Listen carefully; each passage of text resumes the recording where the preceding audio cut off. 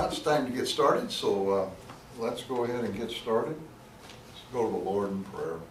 Heavenly Father, tonight again, as we open your word, we partake of what you have for us. I pray you will anoint your word as it goes out. Anoint my mouth to say those things that you would have, and anoint our hearts to receive. And we'll thank you for that in Jesus' name.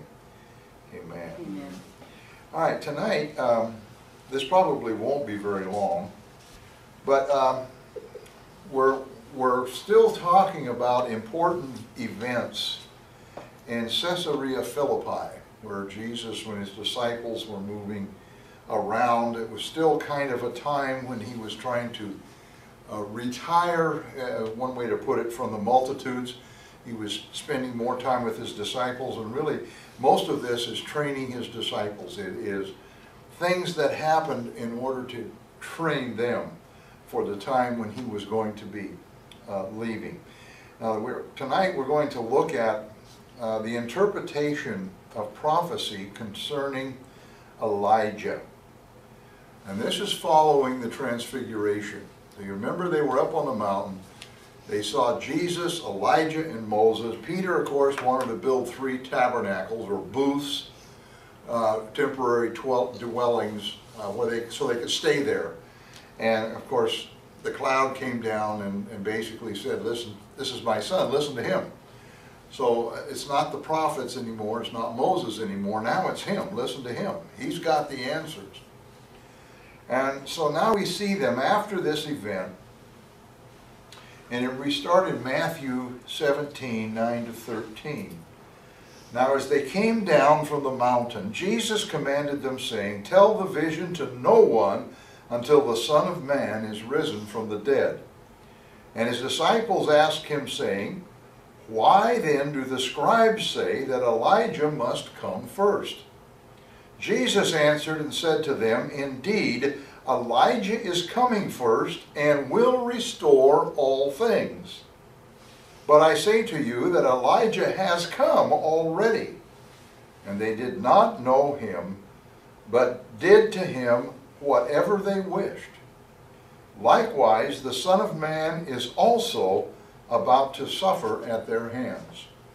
Then the disciples understood that he spoke to them of John the Baptist. And Mark covers it in Mark 9, 9 to 13. Now as they came down from the mountain, he commanded them that they should tell no one the things they had seen till the Son of Man had risen from the dead. So they kept this word to themselves, questioning what is the rising from the dead meant. Then he answered and told them, "Indeed, Elijah is coming first, and restores all things. And how is it written concerning the Son of Man that he must suffer many things and be treated with contempt? But I say to you that Elijah has also come, and they did to him whatever they wished, as it is written of him." Now this portion of Scripture has caused a lot of consternation and a lot of questioning among people as to what is he talking about. You remember when John came, they came and said, "Are you Elijah?" And he said, "No, I'm not Elijah." And Jesus at another occasion said, "No, he's not Elijah." Now he's saying he is Elijah. So who is he, Elijah, or is he not Elijah? You know, so what's going on? Is Elijah still going to come before the Messiah comes back or not? Did he already come? And this scripture is one of the foundations for some people who have a historical perspective on Revelation. They say that Elijah already came, the Messiah already came, so the book of Revelation has already been done. And they point to certain people, and they try to put the book of Revelation as if it was history. Well, that would be interesting if the Messiah was currently ruling for 1,000 years, or if the sun and moon had turned away and we had a new heaven and new earth. Yeah, I might be able to get that, but I don't see in the history books where either of those events have ever happened. So there has to be a problem with how we are interpreting Scripture. There's nothing wrong with Scripture. It's how we interpret it. So here they are coming off of the mountain. Jesus turns to them And it says, I don't want you to tell anybody what you've seen until the Son of Man has risen from the dead, or until I rise from the dead. Now, this caused some problems for the disciples. Since he had to die, the transfiguration, along with the miracles he performed, would prove he was divine. Okay? So, here to the disciples is proof positive that God is divine, or that Jesus is divine. And here is Jesus saying, well, don't tell anybody until I rise from the dead. If he's divine, how could he die? I mean, you put yourself in their position. Jesus has done all of these things. He's been training them and showing them that he's not a prophet, that he is in fact the Son of God, that he is divine. He's gone to all, he walked on the sea, he did all of these things, and now he says, oh, by the way, I'm going to die. What? You can see how they were perplexed. You can see how this did not make sense to them. They caught the idea, I'm sure, of him rising from the dead. That wasn't the issue. The issue was, how could he die in the first place? He's God.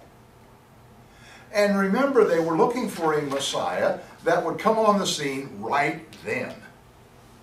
So here's Jesus saying, yeah, I am the Son of God. And they recognized that as saying, I am the Messiah. So what they were anticipating was at some point, Jesus would suddenly stand up and take the throne and lead them into a whole new age, the golden age of Israel, or it'd be platinum age, I guess, or something beyond that, you know, where they would rule them all. They were looking forward to this.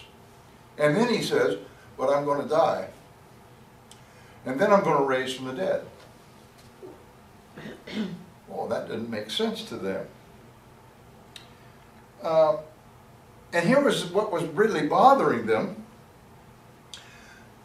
They understood from scriptures and from their teaching, from the scribes, and you know, these were devout Jews. I mean, they had been to the temple, they had been listening to all of the teaching. They understood that before the Messiah would come, Elijah the Tishbite would come, the prophet Elijah. Remember, he was taken up in a chariot of fire. He never died. And so, according to the Jewish teachings, he would come back before the Messiah. And so, they've got all of these questions. So they ask Jesus, if you're going to die from the dead, I'm paraphrasing, if you're going to die and be raised from the dead, why then are the scribes saying that Elijah is going to come before you come? Because here you are, and I haven't seen Elijah. I haven't seen Elijah the Tishbite.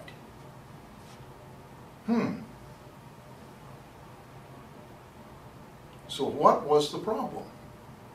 Was Elijah coming or wasn't he? And then Jesus' answer made it even worse. He said, indeed, Elijah is coming first and will restore all things.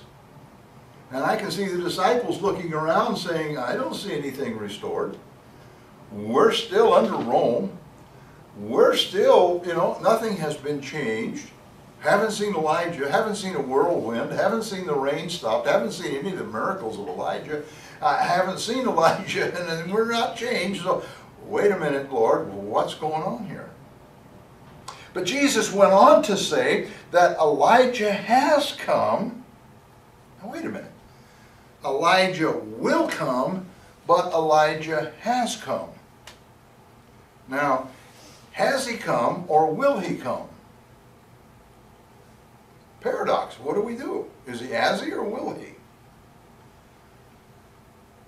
He says he's come already, and they did not know him, but did to him whatsoever they wished. Likewise, the Son of Man is about to suffer at their hands.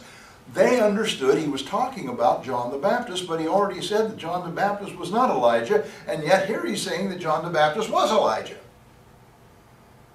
What a mess, you know? When you just try to look at this and understand what Jesus was talking about. But let's turn to Malachi, the book of Malachi. Because this little book, the last chapter of the book of Malachi, chapter 4, is an interesting book, interesting chapter, because it really sums up what Jesus was talking about. In verse 5, he says, "Behold, I will send you Elijah the prophet before the coming of the great and dreadful day of the Lord." And this is God speaking. So he is, in fact, going to come, and this is Elijah the Tishbite. This is the guy that went up in the chariot and never died. He's coming back, and we find that in Revelation. But he is one of the two witnesses in Revelation chapter 11. The other one has to be Enoch, because there's only two men that have never died, Enoch and Elijah. And the Bible says every man is appointed to die once, therefore they're going to have to die, whether they like it or not.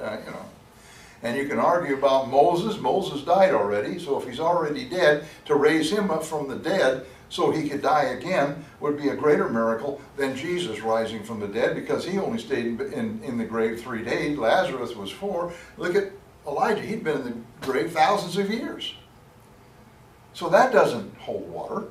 That doesn't really make sense that he would raise Elijah from the dead. Or Moses from the dead. Moses, not Elijah. Raise Moses from the dead so he could be one of the two witnesses and die again. That doesn't get it. So it's going to be Enoch and Elijah. And they're going to come, and they have a specific duty that they're going to do. And we're going to look at that in a little bit here. But just as Jesus first came as the suffering Messiah to be the Savior of the world, so John the Baptist came as the forerunner of the Savior to make straight the paths in Isaiah 41:5. This is what it says. It says, Isaiah came, "Comfort, yes, comfort my people, says our God. Speak comfort to Jerusalem and cry out to her that her warfare is ended, that her iniquity is pardoned, for she has received from the Lord's hand double for all her sins." Now at first you might look at that and say, wow, we're talking here about blessings on Israel. But really what it says her warfare is ended, her iniquity is pardoned. But she's received double for her sins. Not double blessings. She's not a nation anymore. Israel can't go to war. She has no nation. This is what he's talking about here. It's not going to have a nation.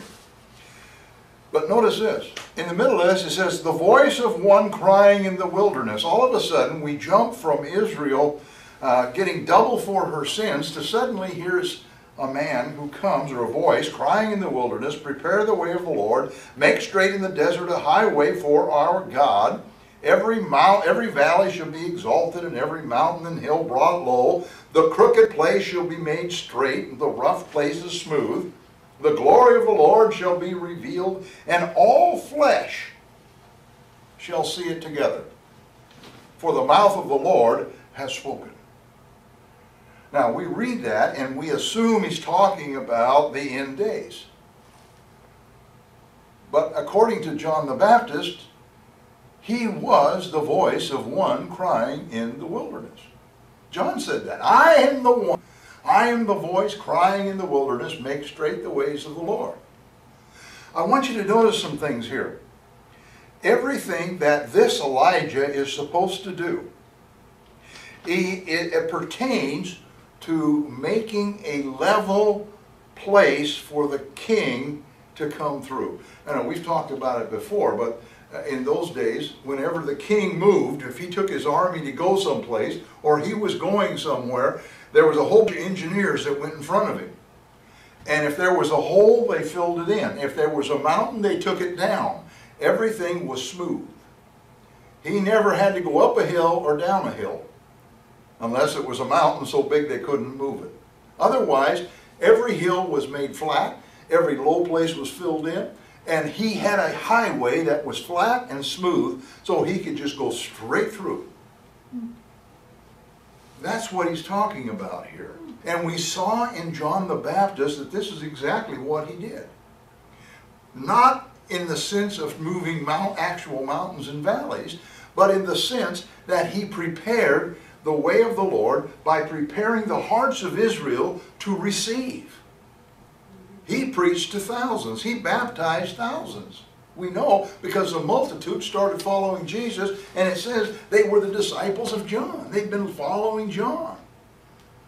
So when Jesus came on the scene and started ministering, John had already set the stage.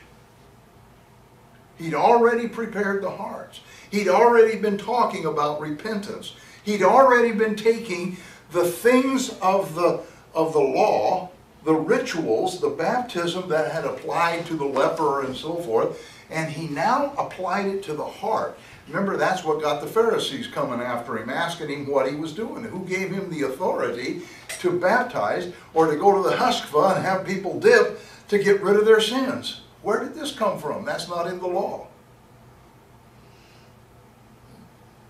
He was doing that because he was making straight the way of the Lord. Now I want you to look at Elijah the Tishbite, who will come.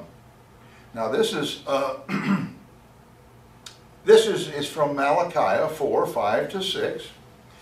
He's one of the two witnesses, but notice what he does. Malachi 4, 5 and 6.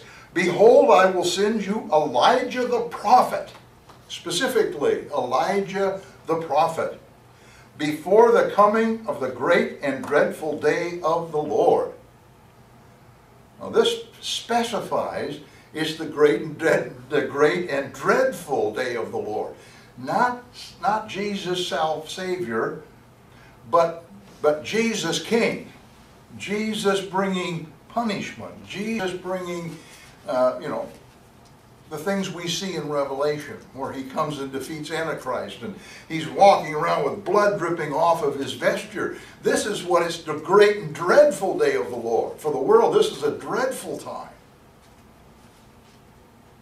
And he will turn the hearts of the fathers to the children, and the hearts of the children to their fathers, lest I come and strike the earth with a curse.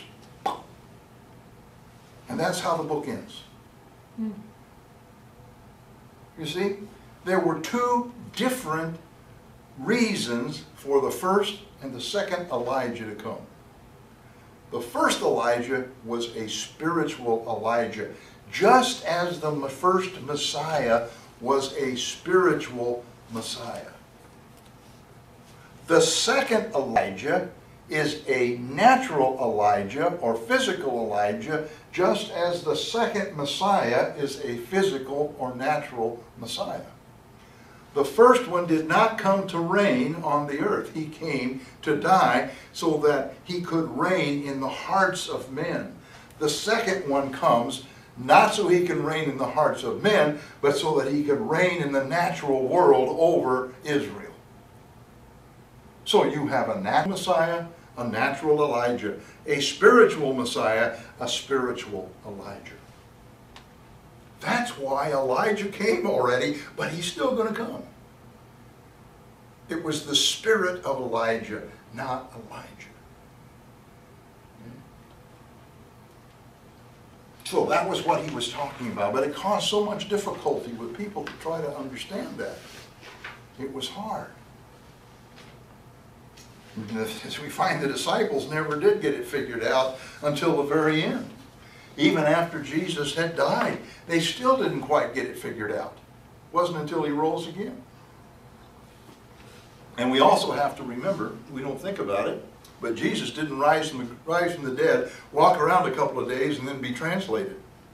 He was here for many weeks and perhaps months before he actually was translated. So there was that time of training with his disciples after he had risen from the dead. So they got firsthand, not only the words, but they saw it. And they saw the difference. All right, so he's come down from the mountain with his disciples, And so they have asked him this probably on the road down the mountain. Now remember, there was only 3 up there with him. There wasn't 12 disciples with him. There was only the 3. So they weren't even to tell the other 9 what went on. They were to keep it to themselves. So when we get to the part later on, you know, where Jesus raises from the dead and you've got Thomas who doubts. See, Thomas wasn't up on the Mount of Transfiguration. He didn't see Jesus in all of his glory. You don't see Peter, James, or John, any one of the 3, doubting that part of it. Now we saw Peter turns his back, you know, I don't want to die, you know. But we don't see where he ever doubted that. He doubted whether God would accept him back. But he never doubted after that the deity of Christ. All right, so they come down. Now they're moving into town. And we pick up Matthew chapter 17, verses 14 to 21. And when they had come to the multitude, a man came to him, kneeling down to him, and saying, Lord, have mercy on my son, for he is an epileptic and suffers severely, for he often falls into the fire and often into the water. So I brought him to your disciples, but they could not cure him. Then Jesus answered and said, O faithless and perverse generation, how long shall I be with you? How long shall I bear with you? Bring him here to me. And Jesus rebuked the demon, and it came out of him, and the child was cured from that very hour. Then the disciples came to Jesus privately and said, Why could we not cast it out? So Jesus said to them, Because of your unbelief. For assuredly I say to you, if you have faith as a mustard seed, you will say to this mountain, Move from here to there, and it will move, and nothing will be impossible for you. However, this kind does not go out except by prayer and fasting. Now I'll read Mark chapter 9, verses 14 to 29. And when he came to the disciples, he saw a great multitude around them, and scribes disputing with them. Immediately when they saw him, all the people were greatly amazed, and running to him, greeted him. And he asked the scribes, What are you discussing with them? Then one of the crowd answered and said, Teacher, I brought you my son, who has a mute spirit. And wherever it seizes him, it throws him down. He foams at the mouth, gnashes his teeth, and becomes rigid. So I spoke to your disciples that they should cast it out, but they could not. He answered him and said, O faithless generation, how long shall I be with you? How long shall I bear with you? Bring him to me. Then they brought him to him, and when he saw him, immediately the spirit convulsed him, and he fell on the ground and wallowed, foaming at the mouth. So he asked his father, How long has this been happening to him? And he said, From childhood. And often he has thrown him both into the fire and into the water to destroy him. But if you can do anything, have compassion on us and help us. Jesus said to him, If you can believe, all things are possible to him who believes. Immediately the father of the child cried out and said with tears, Lord, I believe. Help my unbelief. When Jesus saw that the people came running together, he rebuked the unclean spirit, saying to it, deaf and dumb spirit, I command you, come out of him and enter him no more. Then the spirit cried out, convulsed him greatly, and came out of him, and he became as one dead, so that many said, he is dead. But Jesus took him by the hand and lifted him up, and he arose. And when he had come into the house, his disciples asked him privately, why could we not cast it out? So he said to them, this kind can come out by nothing but prayer and fasting. Then we read Luke chapter 9, verses 37 to 43. And it happened on the next day, when they had come down from the mountain, that a great multitude met him. Suddenly a man from the multitude cried out, saying, Teacher, I implore you, look on my son, for he is my only child. And behold, a spirit seizes him, and he suddenly cries out. It convulses him, so that he foams at the mouth, and it departs from him with great difficulty, bruising him. So I implore your disciples to cast it out, but they could not. Then Jesus answered and said, O faithless and perverse generation, how long shall I be with you and bear with you? Bring your son here. And he was coming, and as he was still coming, the demon threw him down and convulsed him. Then Jesus rebuked the unclean spirit, healed the child, and gave him back to his father. All right, we see here a very vivid story and a portrayal of what was going on. Now we know that Jesus went up on the mountain and was probably up there at night. We saw the transfiguration. So here we are the next day. So it's been a day since he's been gone. And he's coming down the mountain. The disciples ask him, about Elijah. But notice it says in Mark's rendering, he came down to the disciples. So he had Peter, James, and John with him, and he came down to the other 9 disciples. And when he got down there, he found them, and around them were the scribes, and they were disputing. They were arguing with his disciples. And so Jesus, of course, he was the rabbi. He was the teacher of these disciples. They were his disciples. And so he had every right to get into the conversation and ask the scribes, what is it that you're discussing? What are you disputing about? And they didn't answer, but notice that the man in the crowd did.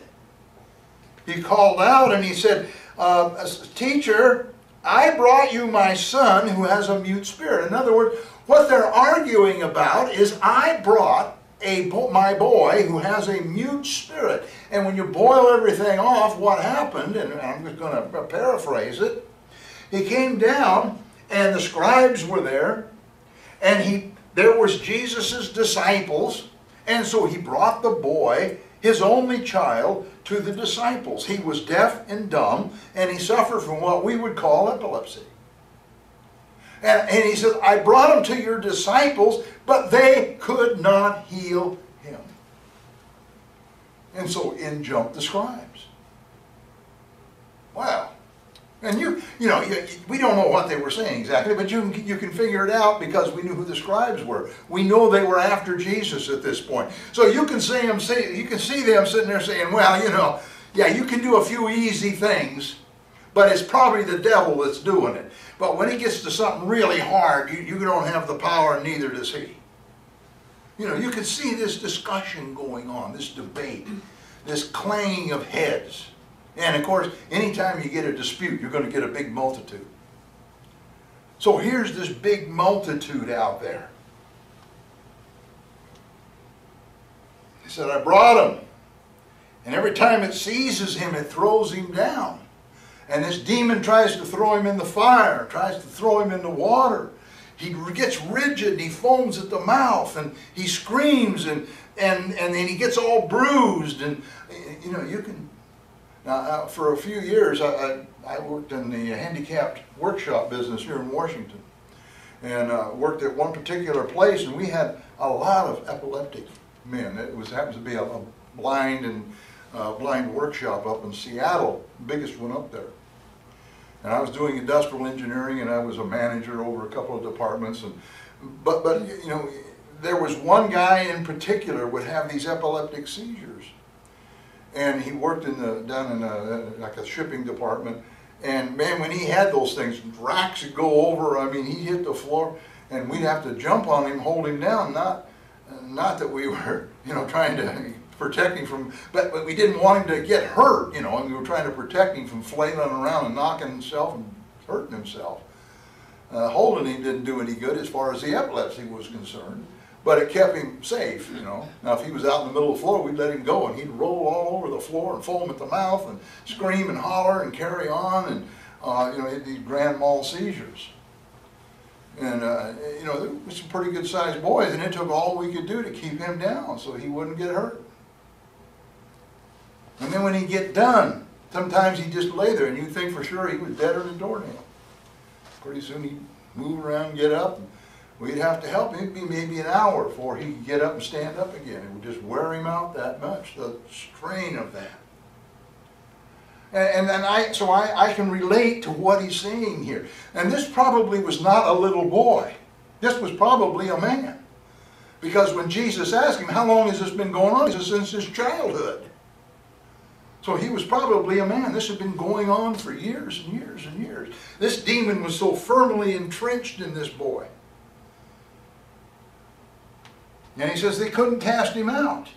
Now, if we're not careful, we get the impression that Jesus was rebuking his disciples. And in fact, I run one of the commentaries I was looking at. They said, well, Jesus got on his disciples. No, he said, Jesus answered and said, O faithless and perverse generation.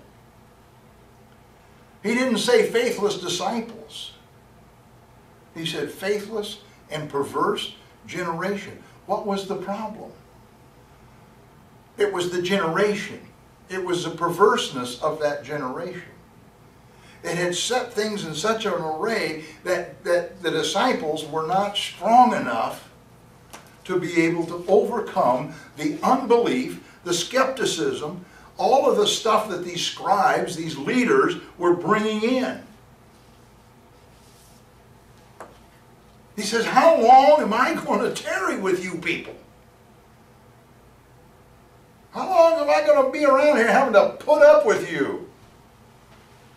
Bring him to me. And so they brought the boy. And as they were bringing this boy, notice what happened. He was thrown down. He began to foam at the mouth. Why did he do that? It says, and when he saw him, immediately the spirit convulsed him. When God looks at a spirit, he's got to do something. Now, you remember the spirits that were in the demoniacs in the tomb. And we think about how powerful these guys were. I mean, he was breaking chains and everything else. You know, he was just a powerful thing. And when Jesus touched foot on the shore, here he came. And the first thing he said, why are you here to tempt us? Can we go jump in these sheep? I mean, in these pigs and get out of here, you know? And there was 100 of them. It says a legion. And there was, well, the legion, there was probably thousands of them. And they all got out and jumped in these sheep. And the sheep went off and all died. But notice this demon. When Jesus looked at him and saw him, he immediately convulsed the boy. This was not an ordinary demon. This was not an ordinary possession. This was something extraordinary. This was an extraordinary strong demon. You know, we tend to think that demons are demons. You see one, you see them all. That's not the case. Some are much stronger than others. That's why the Apostle Paul, he said, we don't wrestle against flesh and blood, but against principalities and powers. Different ranks, different strengths, different types. So notice what Jesus says. Now, I'm convinced Jesus could have just knocked it off and that would have been the end of that. Cast him out right there. But he didn't do that. He looked at the man, and look what the man says. But if you can do anything, have compassion. Now we look at that and say, well, this man was asking Jesus, do you have enough power to deal with this demon? But I don't think that was what the question was. The question was, can you do anything in this kind of an atmosphere? Can you do anything with a wicked and perverse generation around you? You see the difference? He wasn't questioning the power of Jesus. He was questioning whether Jesus would use the power or not. You'll remember, and Pastor mentioned it Sunday, when he was in Nazareth, he didn't do very many miracles. Why? Because of their unbelief. Not that he couldn't, he wouldn't.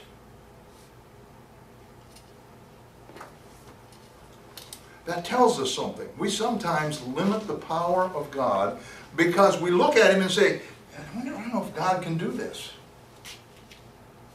I don't know if God can do this. This is more than maybe he can handle. The question isn't, can God do it? It's the question of, will God do it?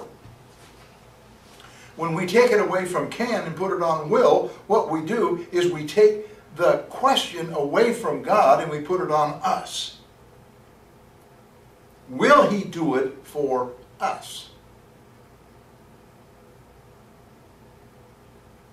That puts us in the position of having to be in a place that will generate something that causes God to do a miracle for us, whatever that miracle is. And Jesus backs that up. Notice what he says to them.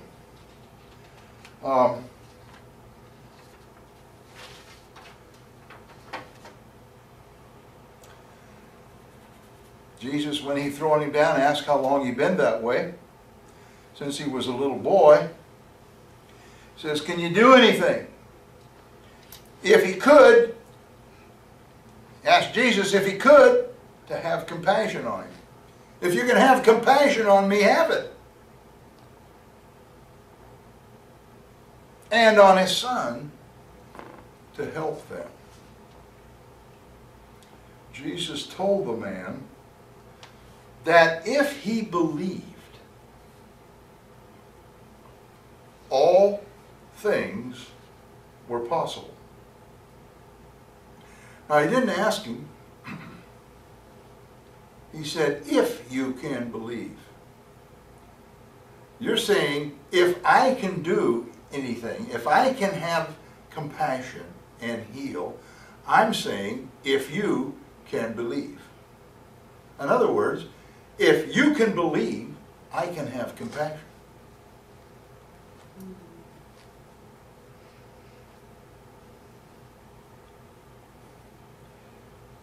In order to move God, it takes more than just making a statement.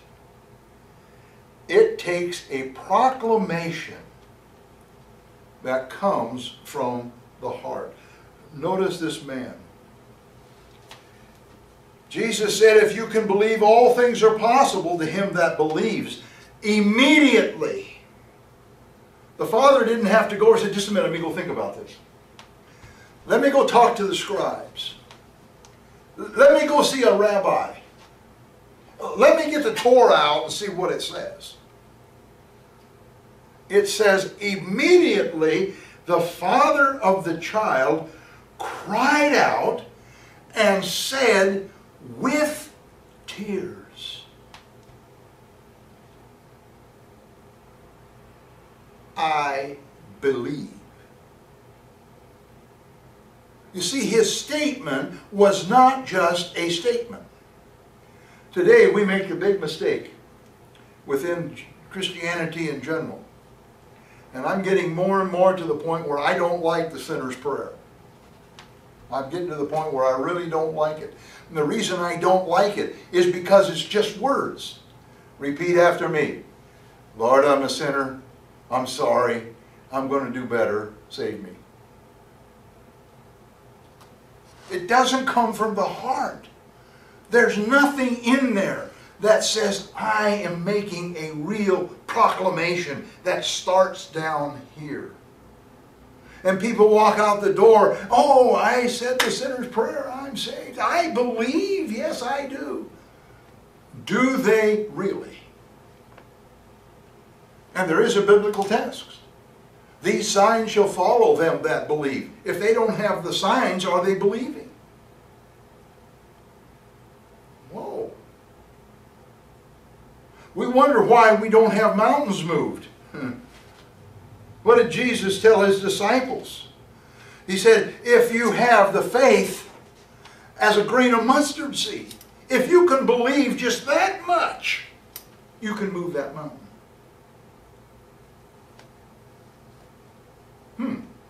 Never had a mountain move? How much do we really have? Do we really believe? He didn't have to hesitate. He didn't have to go look and read something or build up something. He said, I believe, and in case my belief isn't enough, help my unbelief. You see, it was more than just a statement. It was a proclamation that came from the heart, that was backed up by something that said, if my belief is not enough, then help my unbelief. We're busy all the time praying, God, give me more faith. God, help my faith. It's not the faith that's the problem, it's the unbelief. We need to have the unbelief dealt with, and the belief will take care of itself.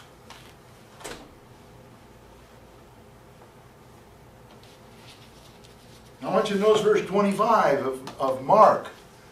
Here's Jesus with the man. He was evidently over to the side. We saw that before, where he took a man over to the side.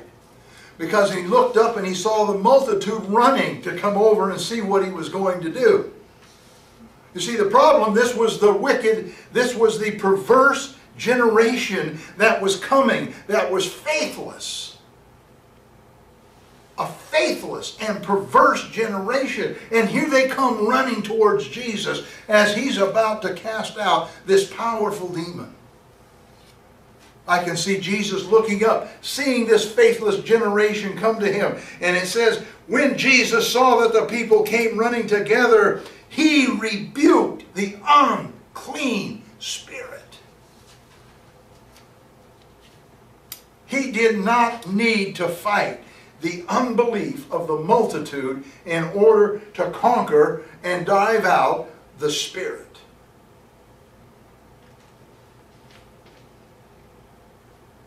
Notice what happened. He rebuked the unclean spirit, saying to the deaf and dumb spirit, I command you, come out of him and enter him no more. Notice what the spirit did. He didn't just quietly come out. He didn't say, hey, is it okay if I go over there? Can I go over here? No. It said the spirit cried out and convulsed the boy greatly. He was stubborn. He'd been entrenched in there for years. He was powerful.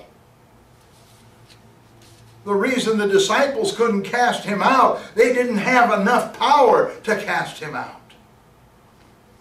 This was not before the day, this was before the day of Pentecost. They didn't have that power ingrained in them to deal with this kind of a spirit.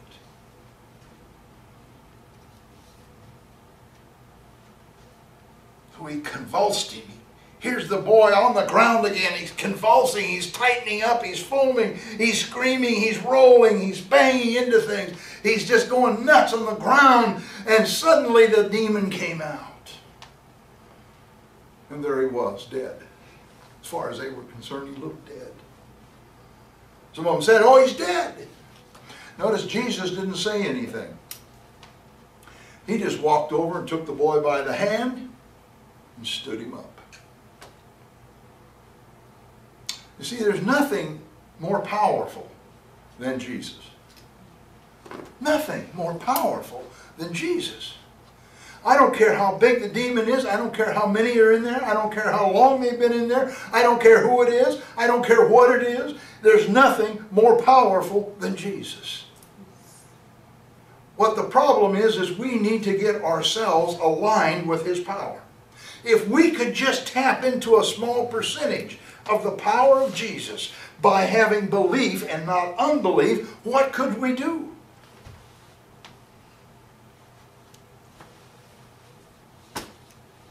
We look around and say, well, I've been trying. I've done everything. It's like that little widow woman with the issue of blood. She tried everything. Now, she could have stayed home. Said, I've tried everything. There ain't no use. But she just wanted to touch the hem of Jesus' garment. Just touch that fringe that hangs down. If I can just touch that, I know if I can just touch it, I believe if I can just touch Him. And it wasn't a statement. It was backed up with a proclamation that came from the heart, to the point that she was willing to sacrifice everything and the possibility of being stoned to death right there on the ground to reach out and touch Him. Instantly healed. This boy, instantly healed. You see, there's so many things in Scripture. There's blind Bartimaeus. We haven't covered him yet. But he's screaming out, and the disciples even are trying to tell him to quiet down. He's not going to quiet down. He's saying, Jesus, have mercy on me. You can heal me if you'll just show mercy. You got the power, just show the mercy. And it was his faith, it was his reaching out, it was his determination that came from the heart that attracted Jesus, and he went over and healed him. You see, it's how we approach God. We say, why was it on the east side of the lake that wherever he walked, they just laid people out in the walkways, and he just walked by. They just said, would you walk over here? And he'd walk out, and they'd touch his garment and were healed.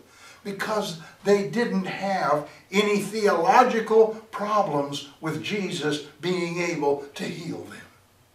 But when he went to the west side, over in Israel, here were the scribes. And they had their theological ideas. And they had their religious ideas. And he couldn't heal over there. He couldn't have the miracles over there. Because he wasn't powerful enough? No. Because they didn't have enough faith to turn on compassion. Wow.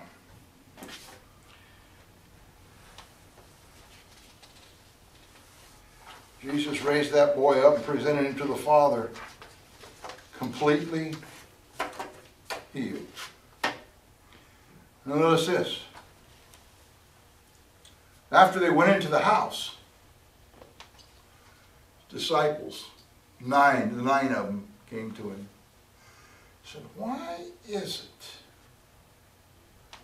that we couldn't cast out that demon? And he said, it's because this kind only comes out through prayer and fasting. There are things we cannot do on our own. We must have the power of God behind it. It takes prayer. It takes fasting. Now, I've mentioned my ideas on fasting before. Fasting is not just something you do. The Pharisees did that. Jesus rebuked them for it. It's not just doing it. You do it for a purpose. You do it for a reason.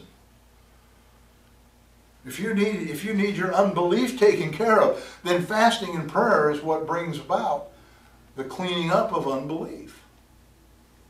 reading the scriptures, seeing what, building your faith. That's all good. You got to do that. But it's through the prayer and fasting that takes care of the unbelief. When we get our eyes off of what everybody else thinks and we get them centered on Jesus, then everything becomes possible. When we start looking around us, everything becomes impossible. The mountain becomes impossible when we look at it through our eyes. When we look at it through Jesus' eyes, it's absolutely possible. Sure, we can throw that mountain out of the way. See? Prayer and fasting. Before I move on, I wanted to do a little quick thing here and kind of catch us up to date to where we are before we take this last little section here. We've been looking at this tour of Caesarea Philippi, and in this we had, during this time, which was the last of the winter of 27 AD, in the spring of 27 AD, we had John the Baptist beheaded, 5,000 fed, Jesus walks on the water, the Pharisees from Jerusalem come, and and they're arguing with Jesus. Then we have the 4,000 fed. We have the Bethsaida blind man healed. And then we have the confession of Peter. We have the death death is first foretold when he said he would die and rise again. We have the transfiguration. Demonic boy is healed, which we just talked about, and then we're going to look at the second prediction of his death and resurrection. This happened in the summer of 27 AD. Where were they during this time? There we go. They were right in there's Mount Tabor, so they had come down from Mount Tabor, and they were in one of these cities. It could have been Nazareth. It doesn't tell us exactly. But it sounds like he was over on this side someplace, because Nazareth is his hometown where he couldn't do anything. It was so full of unbelief. And it sounds reasonable that he perhaps was in this area, in this story that we just got done talking about. So this is where they were. Now I wanted to take Malachi for a minute, because Jesus, in his discourse on Elijah, I was looking at this today, and honestly, first time I'd seen it, so this is brand new stuff. I've never seen it anywhere. This is my opinion. This is some Alanese, okay, I'll tell you right off the bat. I don't have anything back this up. All right. But I want you to notice something here, and it just struck me that the 4th chapter of Malachi, to me, outlines the history of Israel from Malachi forward. Notice what it says. For behold, the day is coming, burning like an oven, and all the proud, yes, all who are wickedly will stubble. And the day which is coming shall burn them up, says the Lord of hosts, that will leave them neither root nor branch. Now, we kind of historically have looked at that first verse and said that's talking about the end days, when, all this. I don't think so, because it says they will leave them neither root nor branch. And that's just the opposite of what's going to happen in the last days. This, however, happened right after Jesus left. It started actually during that time. Because, Israel had already been wiped out. They were no longer there. Judah was still a nation, but they were just about to get wiped out. In 70 AD, Rome wiped them out, and that was the end of the Israeli nation until 1948. So when I'm reading it with that in mind, now I'm seeing a day coming like an oven when their root's going to be cut off, when their branch is going to be cut off. They're not, and this is a nation. This is what he's talking about. What's the next thing that happens? Well, in verse 2, but to you who fear my name, the Son of Righteousness shall arise with healing in his wings, and you shall go out and grow fat like stall-fed calves. Now we look at that and say, wait a minute, no, Israel never happened. Yeah, it did. if we compress what's happened, we see this very thing happening after the suffering Messiah. Because he came first to the Jews. See, he was the first one to bring this idea of the Son of Righteousness with healing in his wings, and you shall grow fat like stall-fed calves. What is a stall-fed calf? Well, you know, it's how you fatten them up. You feed them full of grain, and it gets on the inside, and they get all fat. Maybe I'm stretching it. I don't know. You can judge for yourselves. But he certainly brought salvation to the individual, to the calf, if you will, that suddenly could be fattened up spiritually. Because in the Old Testament, the prophets always said of Israel that they weren't fat. I mean, they were scrawny, they were, you know, hard-hearted, and you know, all the things that they described them. And then we had restoration. You shall trample the wicked, for they shall be ashes under your soles of your feet on the day that I do this, says the Lord of hosts. Remember the law of Moses, my servant, which I commanded him in Horeb and all of Israel, with the statutes and judgments. Okay. Isn't that the time kind of that we're in now? They've been gathered. They're going to trample the wicked. Hasn't Israel trampled the wicked every time they've come against them since 1948? They should not have won the war in 1948. They shouldn't have won the war in 1967. They shouldn't have won every one of these, when these hordes of Arabs and they all come against, what happens? They just wipe them out. Send them packing, take their country. It's happened over and over and over again. It doesn't sound like this. It sounds like this. And then finally, the coming Messiah, or conquering Messiah, behold, I will send you Elijah the prophet before the coming of the great and dreadful day of the Lord, and he will turn the hearts of the father to children and the hearts of the children to their fathers, lest I come and strike the earth with a curse. Last days. If Elijah didn't come and turn the hearts of the children to their fathers, and the hearts of the fathers to their children, hearts of the children to their fathers, if he didn't turn them back, and what is he talking about here? He's talking about bringing them back into that position before God of family. And we see that's what happens in the book of Revelation. These two witnesses come down, and for 3.5 years, they wreak havoc on the earth. It's very similar to what Moses did in Egypt. I mean, there's plagues coming down, all kinds of stuff happening, but Israel under that is being brought together again as a family. They're already a nation, but as a family. You see, right now, Israel is a nation, but it's not a family.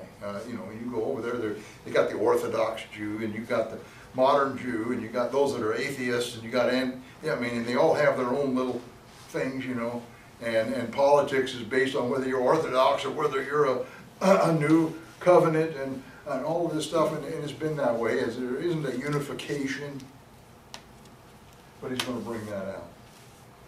And I thought that was interesting when I looked at that. It just kind of hit me, and I said, well, I think I'll present it tonight, and you can throw that out or keep it or think about it or whatever, but I think it's a way of looking at the history of Israel up to this point from the dispersion of and seeing how God summed it up in 4 simple verses.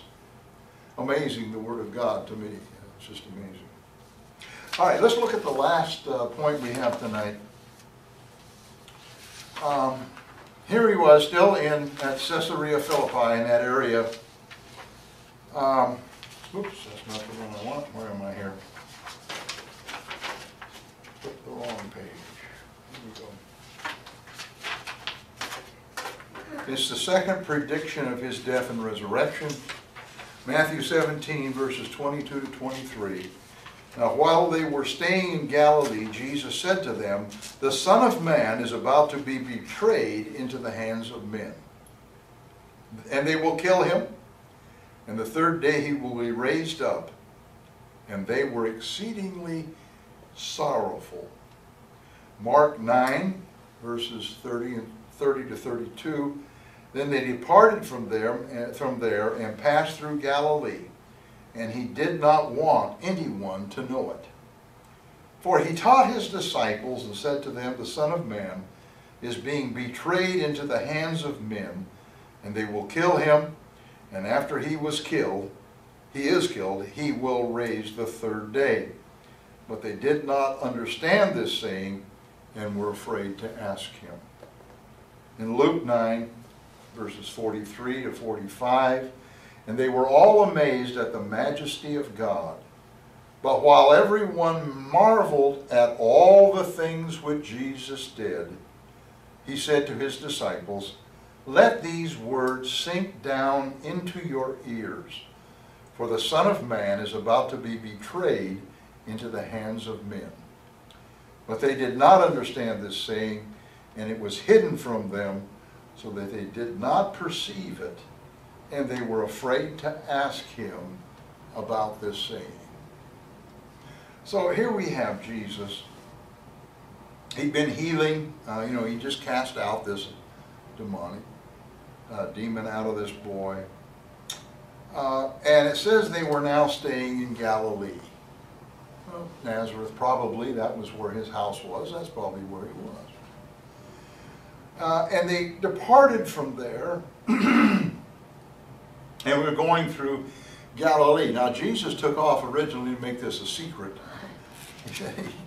He said he didn't want anyone to know it, that he was going through Galilee, because he didn't want the multitudes there. He didn't want to be teaching multitudes when he's trying to tell his disciples something. That was important. You notice he said, don't tell anybody about the transfiguration. And now he's saying, I want to keep this just between us. That's kind of what he's saying here. Why was it? If they had let everyone know about the transfiguration, and if they had let everyone know that he's going to die and raise again in 3 days, would they have crucified him? When you look at the transfiguration and the power and glory that was there, and you tie that to all of his miracles, would the people have killed him?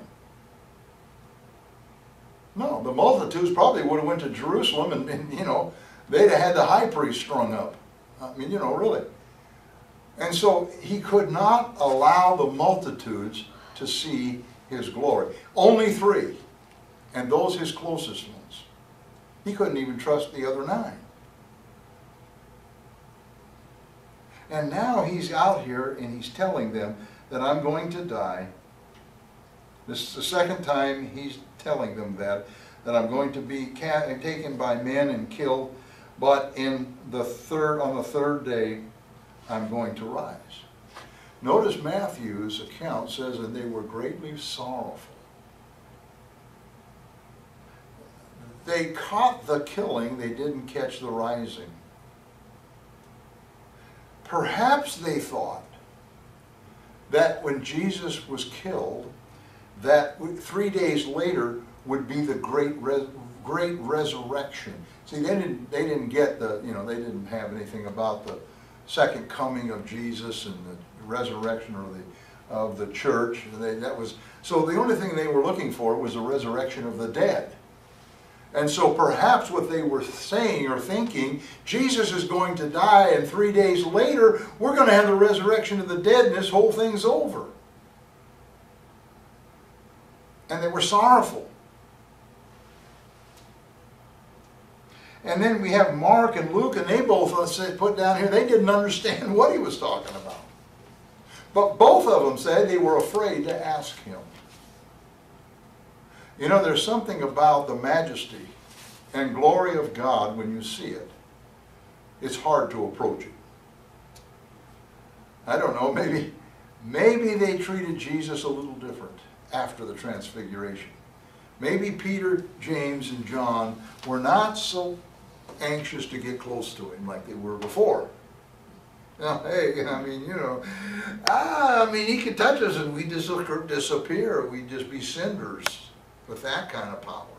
Remember, they saw him white like snow, and his face is glowing, and whoa, I don't want him touching me with that stuff. So there was probably a fear. And then, of course, Luke's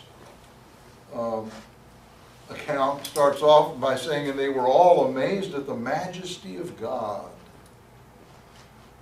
Wow. And so they probably were very fearful to ask Jesus much of anything. Also, remember he told them, I speak in parables so people don't understand.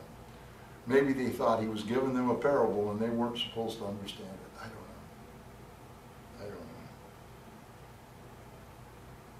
But one thing we do know, that at this juncture they were convinced, at least three of them, that he was the Son of God. All right, any questions? No? Mm-hmm.